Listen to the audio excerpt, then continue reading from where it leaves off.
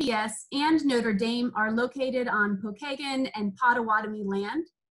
The Pokagon Potawatomi have been using this land for formation and education for thousands of years, and they continue doing so.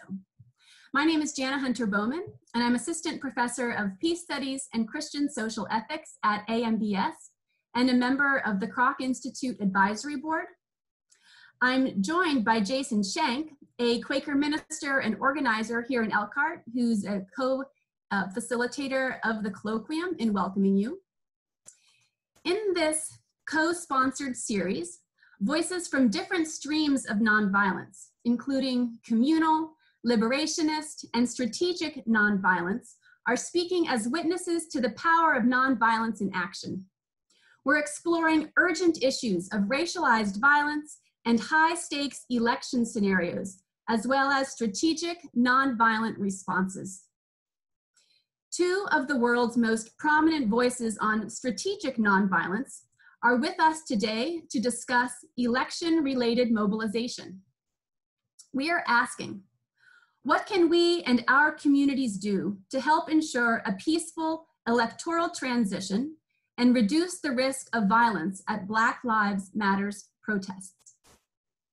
It is my great pleasure to introduce you to David Cortright, one of the co-conspirators of this series and my co-host from the Kroc Institute today. David is the director of the Global Policy Initiative and Professor Emeritus of the Practice at the Keough School of Global Affairs at the University of Notre Dame. Previously, David was the Director of Policy Studies at the Kroc Institute and Director of the Institute's Peace Accord Matrix Project, the largest collection of peace accord implementation data that exists. Now, his qualifications to speak to the topic of nonviolence are perhaps most visible not in his job titles, but in his writing. Quite a few of the 19 books he authored or co-edited respond to the questions of students or fellow citizens. Nonviolence is nice, but is it practical? These books, his responses, include Civil Society, Peace and Power, Gandhi and Beyond, Nonviolence for a New Political Age. This is now in its second edition. Peace, A History of Movements and Ideas, and Uniting Against Terror, Cooperative Non-Military Responses to the Global Terrorist Threat. And those are just a few of the titles. In this far too brief sketch, I have not done justice to David's life work. I want to underscore that these impressive qualifications and accomplishments are expressions of my dear friend and mentor's tireless dedication to peace. Thank you, David, for your witness to the power of nonviolence. And I hand it over to you to introduce our guest speaker today.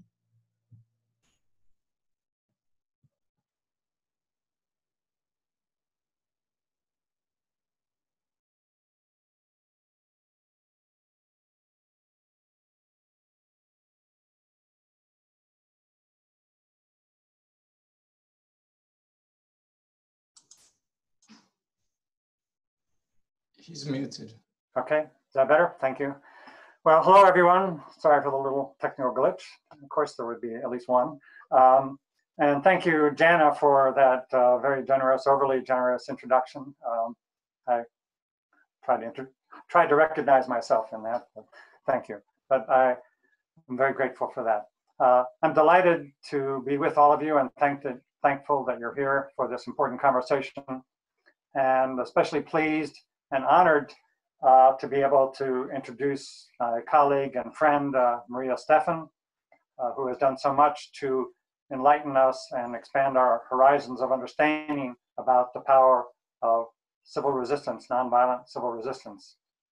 Maria and her colleague, Erica Chenoweth, have really revolutionized our understanding around the world on these issues in their 2011 classic, it's already a classic book, Why Civil Resistance Works, the Strategic Logic of Nonviolent Conflict. And most don't know that 3 years before that, they published their core thesis and their data in the journal International Security with the same title, Why Civil Resistance Works. In a journal that normally is focusing on military deterrence and strategic theory and military strategies. And here comes this seminal article using data to show that nonviolent civil resistance is more than twice as effective as the use of armed struggle and violent means. And they've continued to publish other articles showing that nonviolence is more effective than violent means. And also helping us to see what are the dynamics within the data that they've collected on more than 300 conflicts around the world, and now hundreds more since they first published their materials in 2011 in the book form, through hundreds of cases now, able to demonstrate that nonviolence is indeed more effective. So it tells us all that nonviolence is not only the right thing to do, the morally appropriate choice, it's also the politically effective means for bringing about significant social change. And it helps us also understand that those who would be tempted to use violence, engaging in fighting and destructive acts, may think that they're helping the cause, but often those kinds of tactics tend to be counterproductive. They undermine the overall strategic goals, may dampen the degree of mass participation, which is so key to the effectiveness. And we may end up actually hurting the movements that we're trying to help when we resort to more violent means, more destructive means. It's the power and dignity of organized, disciplined, nonviolent civil resistance that can bring about political change. So let me turn it over to you, Maria, if you could say more about that, and especially in the context of our current dilemmas in this country, dealing with the impending election and great uncertainty about the outcome, and of course the violence that's been visited upon some of the Black Lives Matter protest movements.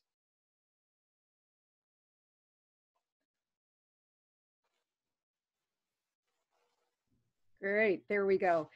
Well, David, thank you for that kind introduction. And I want to thank you and Jana and your colleagues at AMBS and at the Kroc Institute at Notre Dame for inviting me to participate in this colloquium series on understanding and engaging movements for justice in 2020. I can't think of a more important and timely topic right now, especially in this country. And, you know, we're having this conversation today about just over a month before a really consequential election. And some of you all may have seen the debate last night, depressing in many ways, but also for me at least, motivating to roll up my sleeves and work even harder in the month ahead. So the stakes are really high now. We're also in the midst of a pandemic, the COVID-19 pandemic that has killed over 206,000 Americans, has definitely exposed and exacerbated inequalities and injustices, including structural racism in this country. And we're also having this conversation in the wake of nationwide protests against police brutality following the murder of George Floyd, Breonna Taylor, Ahmaud Arbery, and countless other Black lives. And I would note that those protests led by Black Lives Matter and the movement for Black Lives were the broadest and the most persistent in US history, according to my colleague Erica Chenoweth and her colleagues at the Crowd Counting Consortium. So I think Jason's going to post a link to that article in the Washington Post that explains that really interesting statistic. So I guess just my first message and plea is for everyone who's joining this webinar and colloquium to please get out and perform your civic duty to vote and encourage friends and family to vote, have a plan, volunteer to be a poll worker. We'll have some resources on a slide at the end of this presentation, but I guess that's just my bottom line up front, if you will, to start the conversation. And So as David mentioned, I've spent most of my professional life focusing on political violence and its alternatives, including nonviolent civil resistance. And just as a definition, when I say civil resistance, I'm referring to a means for ordinary people to advance rights, freedoms, justice, peace, using active nonviolent means like protests, vigils, boycotts, strikes, sit-ins, non-cooperation. So all active nonviolent means, but without threatening or using violence to inflict harm on other people. So David mentioned the research and the work with Erica Chenoweth, which I'll turn to in just a second. But I've spent most of the past couple of decades working with activists and movements who have been involved in different nonviolent struggles around the world, including in Syria during the nonviolent phase of the popular uprising that began in 2011, working with activists and movements in Sudan, where we saw last year a popular nonviolent uprising removed a 30-year military dictatorship, quite remarkably.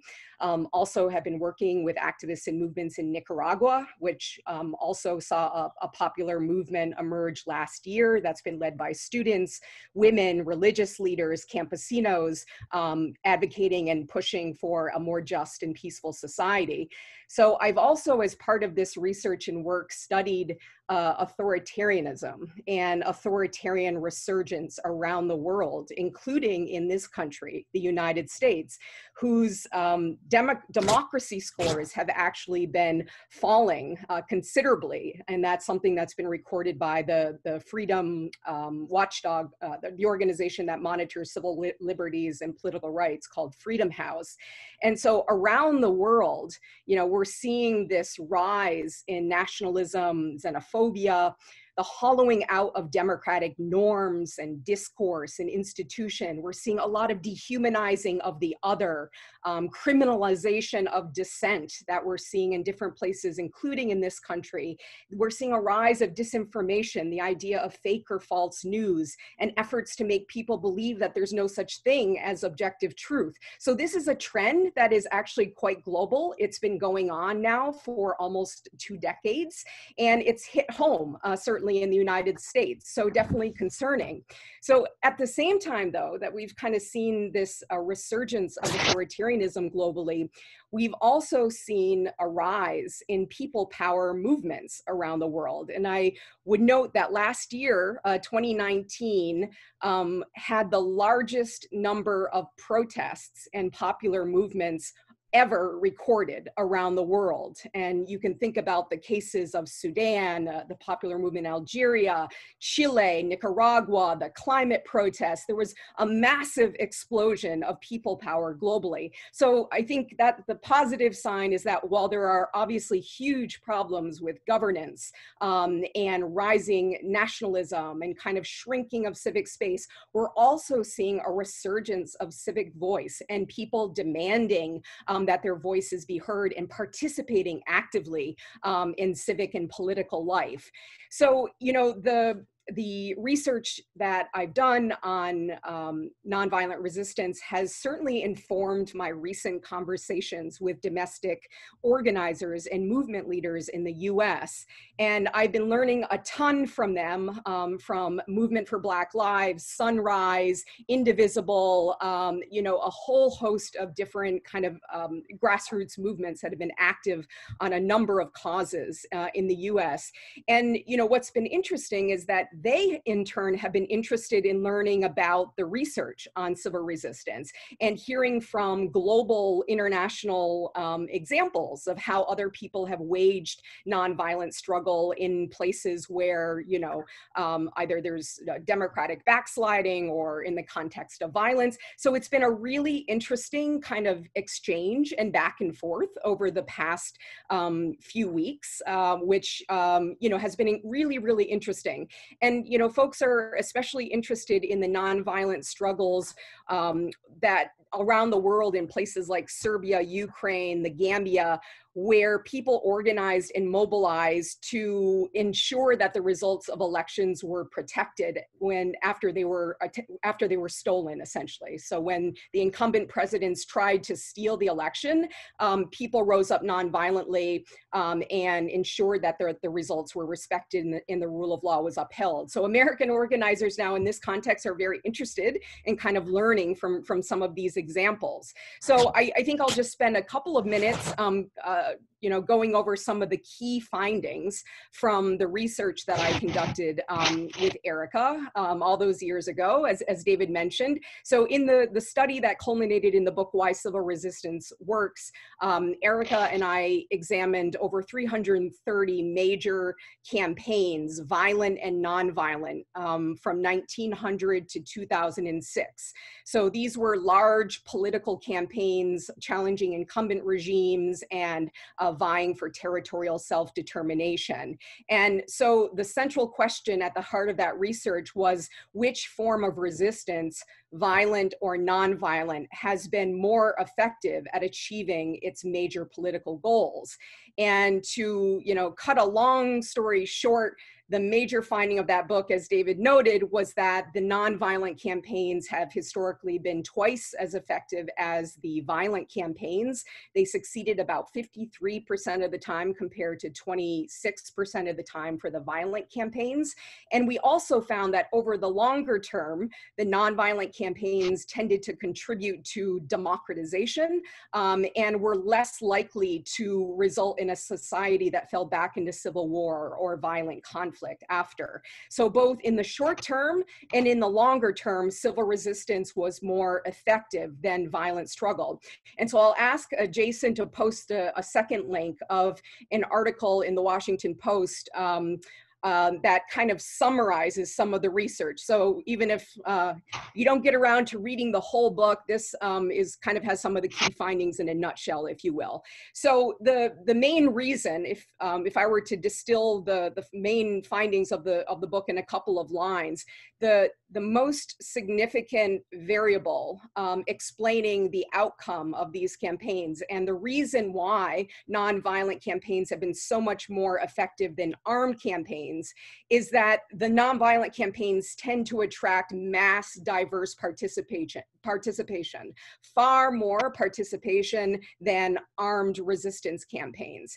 And when you think about it, lots of people, anyone can participate in nonviolent campaigns, young or old, men or women, elderly youth, disabled, able body. There's something for everyone in nonviolent resistance because there are so many different tactics available, from silent vigils to wearing of symbolic, wearing of symbols, or, engaging in a consumer boycott or a labor strike. There are so many things people can do. And when you have large numbers of people from different parts of society who stop obeying and engage in organized non-cooperation, that tends to result in a lot of power and makes, nonviolent movements particularly effective, even against kind of violent opponents. So the nonviolent campaigns were something like 15 times larger than the violent campaigns in our data set. So mass, diverse participation was key. We also found that nonviolent discipline in the face of violent repression was really key to the success of this movement. And this is something that David mentioned. Violence is often used against peaceful protesters around the world. In fact, in over 90% of the campaigns that we examined, violence was used against the protesters. And so the kind of strategic problem with mixing violent and nonviolent tactics is that it tends to decrease participation. It increases levels of violent repression and decreases the participation of ordinary people in the movement. And since you really need large, diverse participation to succeed, that's the problem. It also, adding violence to the mix tends to muddy the waters. It makes it easier for an opponent to justify the use of counter-violence, even though of course it's not justified, but it makes it easier to make the case that we're responding to violence and chaos and we're restoring, yes, law and order, which is a very common refrain kind of used by different governments and regimes around the world. So, you know, maintaining nonviolent discipline through codes of conduct, through marshals, through, you know, establishing the DNA of a movement to be nonviolent is really key to ensuring, you know, large numbers of people participating in the movement. The third variable, I would say, in a key ingredient to success is tactical innovation. Again, something that's really key in this moment. So the thing about nonviolent resistance is that it's so much more than street protests and demonstrations. They tend to get a lot of the attention and kind of the media focus, but in reality, some of the most powerful tactics in nonviolent resistance tend to be things like consumer boycotts. Think the consumer boycotts targeting white-owned businesses in apartheid South Africa. Incredibly powerful tactic. The labor strikes in Poland during the Solidarity movement that helped shut down the country and apply, you know, tremendous economic pressure. You know, so nonviolent resistance is so much more than kind of the protests, and movements that are able to alternate between kind of marches, rallies, sit-ins to these other tactics of stay-aways, sit-ins, strikes tend to be more resilient to repression and more effective. And I think the last point I would note that I think is really relevant to our current moment is that there has been further research that Erica Chenoweth has conducted that has found that women's active participation in nonviolent movements is very strongly correlated with the success of those movements. So, you know, women's participation tends to increase nonviolent discipline in the campaign. And we see this now with women kind of being in the forefront of the protests in Belarus. So there's a lot, you know, of, you know, there's something to be said about empowering the voices of women in these movements. So I think these findings are particularly relevant in this context where, you know, we're dealing with an upcoming election, we're dealing with structural racism and protests that have frankly forced a national reckoning in this country around race and racism. We're facing, you know, rising inequality in this country. We're facing a rise of far-right violence. And this is a really important thing to note. There's a lot of kind of attention to Antifa and kind of left-wing violence. We know the experts have kind of said definitively that the #1 domestic terrorism risk in the United States is far-right violence. And so this is kind of the thing. The Proud Boys and beyond is a significant challenge right now, as David and Jenna mentioned in kind of their opening. So I think one kind of important point to highlight from all of this is that you know, while there's a lot of talk about protester violence and chaos in the streets in Portland and all this, the vast, vast, vast majority of protests in this country since Trump's election in 2016 have been nonviolent. So violence, property damage constitute a minute portion of the protests that we've seen. Looting and vandalism, which does occur, I'm not saying it doesn't occur, but it tends to be committed by opportunists rather than people who are actively involved in the movement.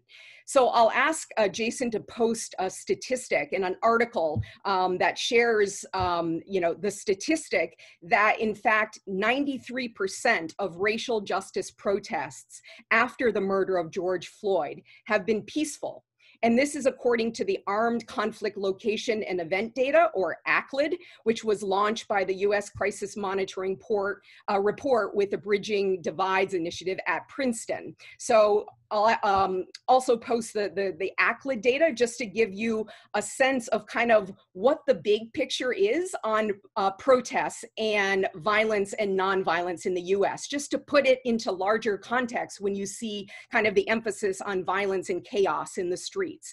And I think it's especially important to really center and uplift the voices of community leaders, movement leaders, notably Black and persons of color who are leading these movements, who can often explain the strategies, who can explain the mechanisms that are being used to mitigate violence, diffuse violence, and their story should be at the forefront of media coverage of protests, especially in this period and kind of leading up to the elections. So I guess, you know, in kind of wrapping up remarks so that we can get to the discussion, I did want to mention a resource that it's an article that's gone viral by Daniel Hunter from the organization Training for Change. Daniel Hunter co-founded a group called Choose Democracy, and he's written a piece that I think is very sobering and important to discuss in this moment, which is called 10 Things to Know About How to Stop a Coup. And so the gist of the article is that even though all attention right now should be focused on getting out the vote and ensuring mass participation in the electoral process, we as Americans need to also prepare for the possibility of a coup or an auto golpe, meaning an executive kind of takeover of power. So the reality is that Trump may not acknowledge, he may stop the vote, or he may not acknowledge the results. We don't know if it will happen, but there's enough evidence to suggest that we should prepare for it. And so I'll just kind of read out the 10 things that he said we need to know about how to stop a coup, just for purpose of discussion later on. So the 10 things are: number one, don't expect results on election night. And we know it's going to take days, if not weeks, for mail-in ballots to be counted. So number two, do call it a coup if there is an attempt to stop the vote count or to kind of dismiss the results. Do call it a coup. Number three, know that coups have been stopped by regular folks. Number four, be ready to act quickly and not alone. Number five, focus on widely shared values, not on individuals. Number six, convince people not to freeze or just go along, so encourage them to act. Number seven, commit to actions that represent rule of law, stability, and nonviolence. Number eight, yes, in fact, a coup can happen in the US. Number nine, center in calm, not fear. And number 10, prepare to deter a coup before the election, which is the ideal scenario. So I would encourage folks to take a look at that piece. There's also a Choose Democracy pledge at the end that I would encourage you all to review and sign if you feel called to do so. And so I think I'll end, we're getting, I think, at our bewitching time now by asking Jason just to post a slide, because I imagine the group that's participating is practical in nature and is interested in things that they can do in this moment. And so I pulled together just some resources about kind of maximizing voter participation, which is really key in this moment. And maybe I'll wait for Jason to catch up with the slide. Okay, if I might just jump in while we're waiting for that. In a minute, we're going to go into breakout rooms for everyone, and we'll have you address that question that Jana raised at the outset, namely, what can we do in our communities to ensure a peaceful election transition and to try to prevent violence at Black Lives Matter protests. No, that's great. And this is meant to segue right into that conversation. Just provide some resources and links to kind of ongoing initiatives, both focused on getting out the vote, how to serve as a poll worker.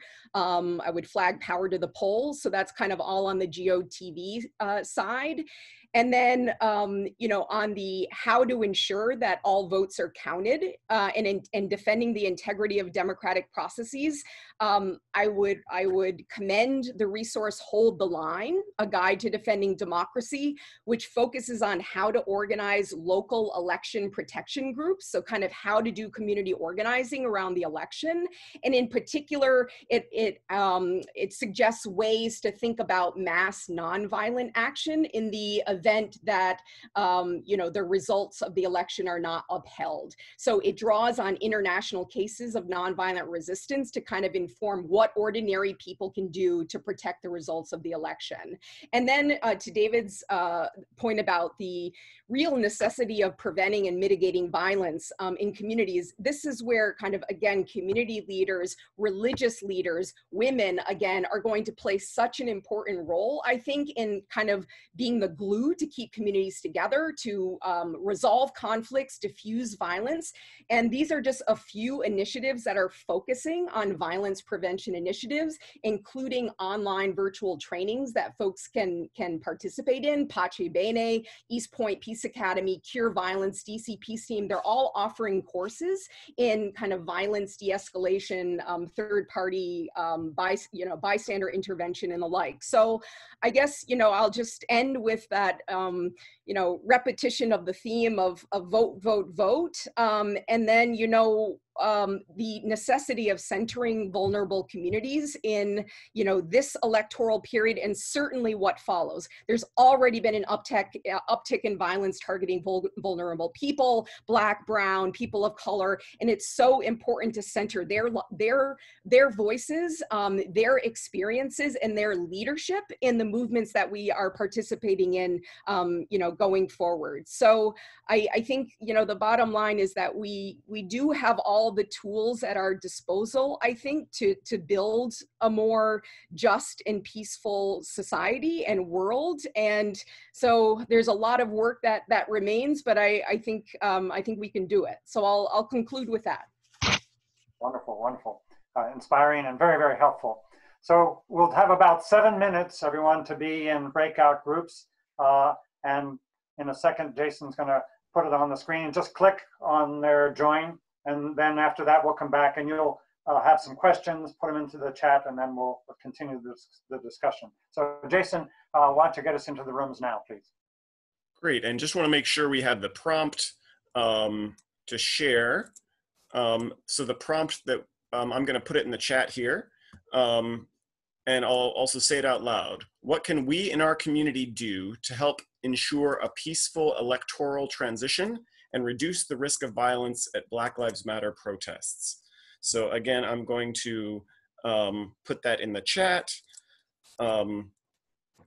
And then again, what can we in our community do to help ensure a peaceful electoral transition and reduce the risk of violence at Black Lives Matter protests? You'll be able to discuss that in a breakout room. So when you get the pop-up on your screen, just click join, and that'll send you into a room with a number of other participants here. And we'll see you back in 7 minutes. Again, welcome back from your breakout sessions. I hope you had a chance to get to know someone else and articulate some of your responses and your thoughts to our speakers. If you'd like, please put your questions, your comments in the chat box, and I'll be collecting those and posing questions to David and Maria.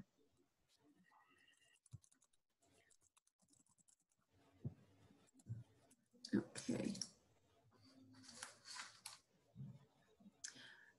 I have one here from some students. They're asking, Maria, you mentioned the reference to the Proud Boys in your talk. And last night in the debate, we heard the president say, stand down and stand by. And we learned this morning that overnight there was a significant increase in people who felt that that was a call. The question then becomes, what can we do to engage and neutralize this kind of mobilization, particularly as we're thinking about prevention of violence?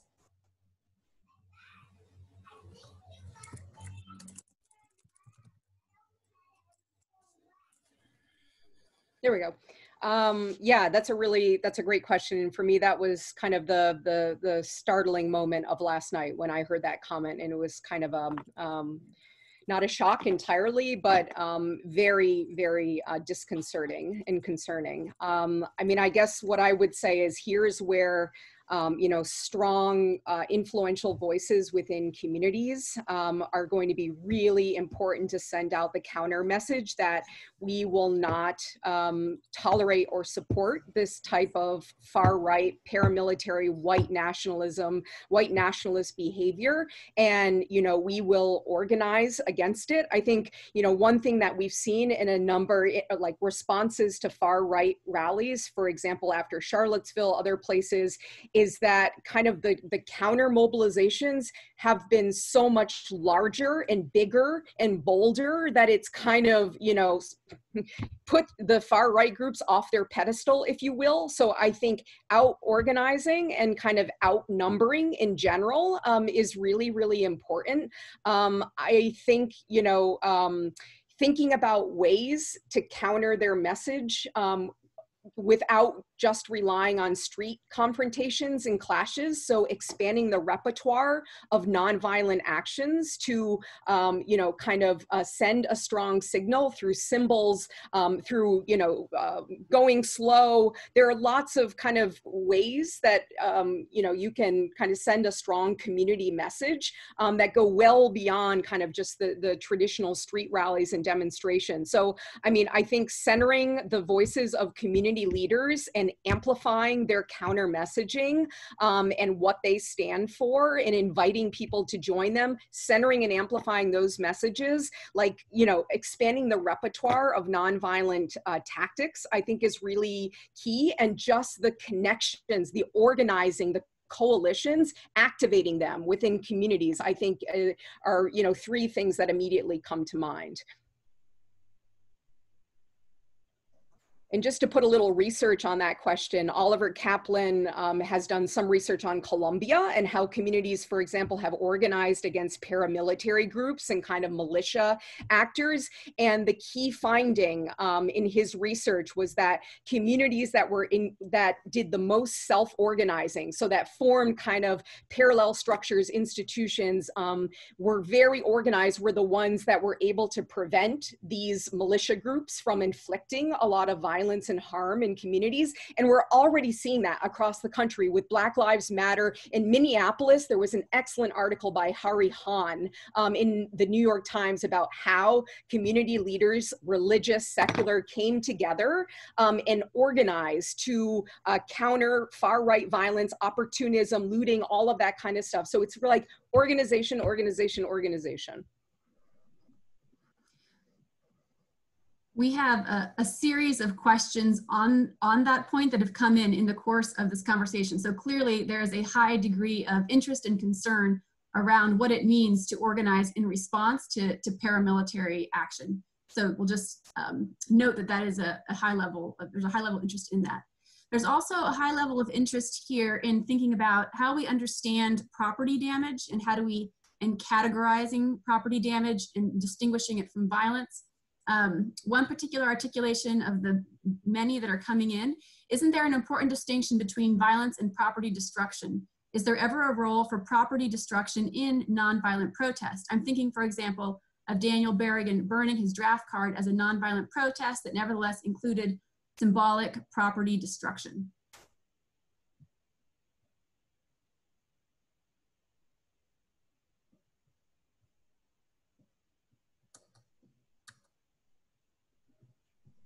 Okay, here we go.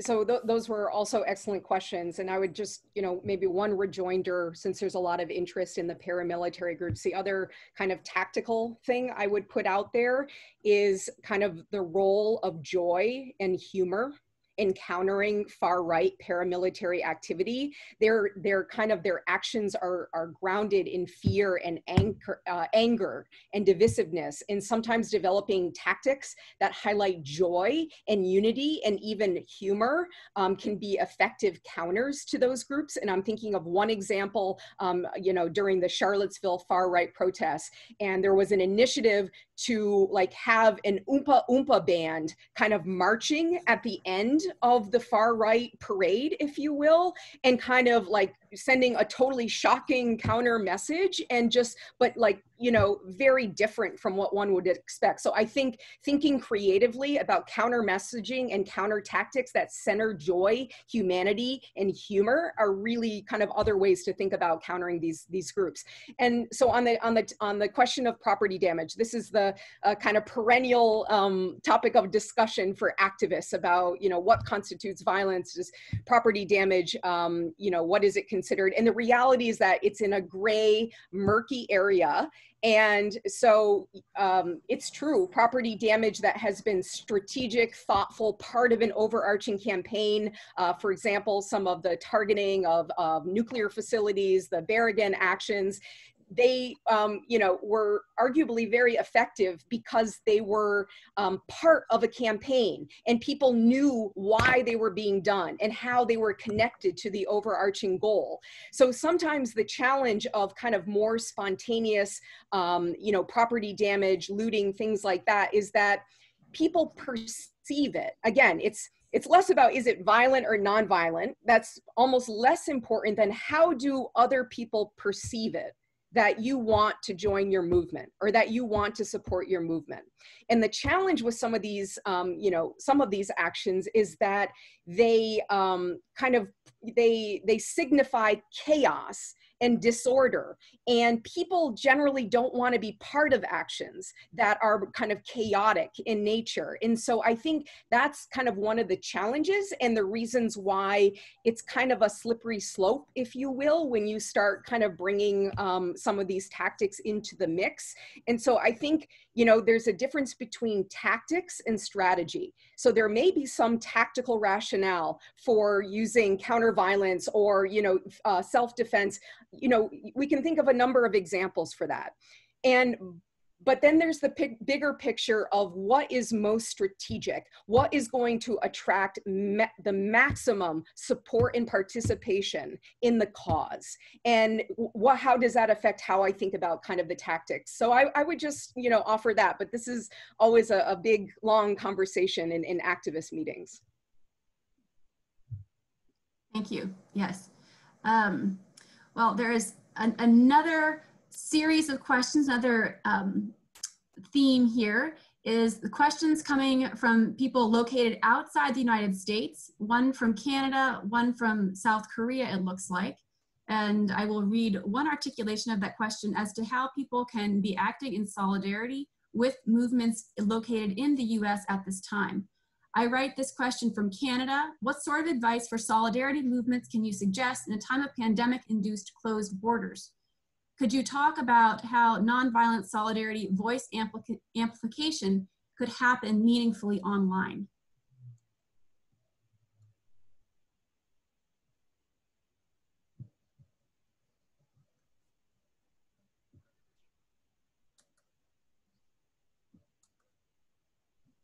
There you go. Yeah, international solidarity. I mean, I think this has been one of the defining features of the Black Lives Matter movement. I mean, you recall seeing the actions of solidarity all around the world during the mass protests following George Floyd's murder. So it was just, incredibly powerful and heartening, I think, to see the level of support for anti-racism work around the world.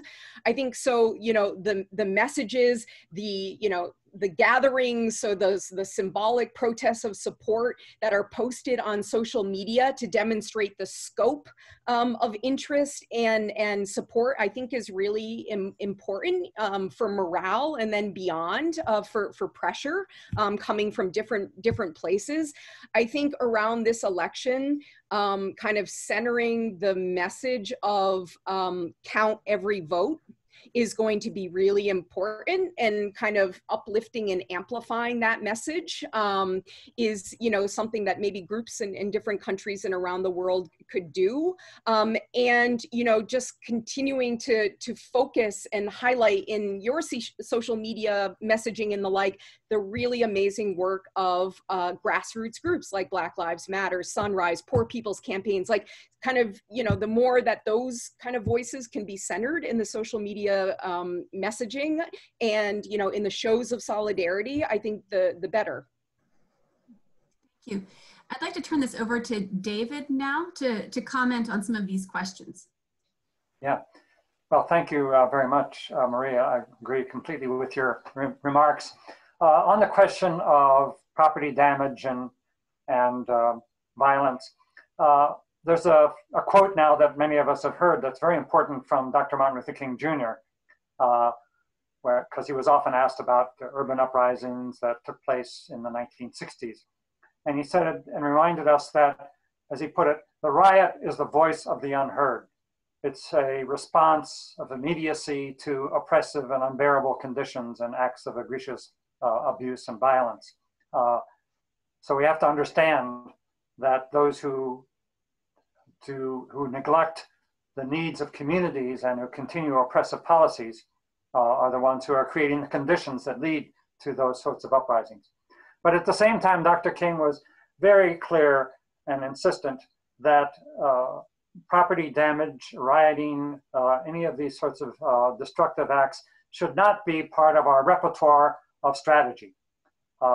To really bring about political change and social change, we need to recognize the power of nonviolent action itself and of disciplined nonviolent commitment in order to bring about the change. And as we know from the history of the civil rights movement, the major significant changes for the Voting Rights Act in 1964, the 65, the Civil Rights Act of 1964, they came about through strategic nonviolent action. So that's an important distinction for us to make, perhaps, that's from Dr. King's time that I think is still relevant today. And it's just the last thing I would say substantively is, as Maria has been pointing out, the organizing opportunities and needs are huge. There are many things that we can do and that we need to prepare. And really it means we need to organize starting now and have the discussions now in our churches, in community centers, in our classrooms, and in our universities and colleges and high schools to begin to think about what we can do. What will we do if it turns out badly? And so as we mobilize to turn out the vote, we need to mobilize and start thinking about what those strategic actions will need to be for us in our communities and then at the national level. And that can't happen effectively if we're not starting to prepare even now. And thanks, Maria, for giving us all the insight and wisdom, but also those wonderful resources in terms of information, but also some of the places we can go now to begin to have conversations with groups nationally about the things we can do and prepare for the coming several months of uncertainty in our country. David, can I ask you one more question here that's come in from a number of directions? And that is, there are a number of people who are asking specifically about working with youth and those who are articulating a question that may be shared by others besides just youth. And that is to say, there are certain groups that are eager for fast results. Someone writes, "My fear is that because of impatience, they decide to choose violent means rather than nonviolent ones." So what would you say to those who are already feeling impatient with nonviolent tactics in our organizing? What have you found useful in that regard? Well, it does take time often for significant social change, and we have to go step by step in reforms often. But there are also moments when there's this dramatic transition that takes place. When we think about, for example, how equality of marriage and same-sex marriage was condemned so widely, and then all of a sudden, over a course of just a few years and with some major court decisions, our country has become much more accepting on this issue. And with the Black Lives Matter movement, that we have more than 15 million people who've been participating, according to the figures and the data that Maria was sharing with us. It shows that dramatic action can be possible. I think we have to be persistent, most of all, and continue to take action and recognize that the challenges before us are overwhelming. But on this issue of an election transition, what we're about is saving our democracy, saving our country. And we are the majority. We have a massive majority in this country on behalf of that position. If the president does try to steal this election, he'll be isolated, and we'll have to organize wisely to bring the whole country together to call for the fundamental justice and to end any attempt to steal the election, to have a coup, as Maria was saying. So we do have support. We are the majority. We have power. And let's be smart about organizing it. We don't have to use violence for that. If we use violence, actually, our chances of success would be diminished. Well, thank you so much, David. And thank you so much, Maria, for generously sharing of your time and coming here and participating with us, sharing of your expertise and putting it very much into practice, bringing the best of what we know from your work to rise to the challenges and opportunities that are today. So thank you ever so much for being with us. One more word about what's coming up. Next week, Liz Theo Harris, who is co-coordinator of the Poor People's Campaign, will be joining us. That's October 7th at 12:30. Liz Theo Harris will be with us. And then after that, the capstone of this 4-part series will be a October 10th half-day online nonviolence direct action training. And that will be taking place from 2 to 5 p.m. And all of this is Eastern time. What you're seeing, what I'm sharing with you is on the colloquium homepage. So all information is available there. And please let us know if you have questions, and we look forward to seeing you next time.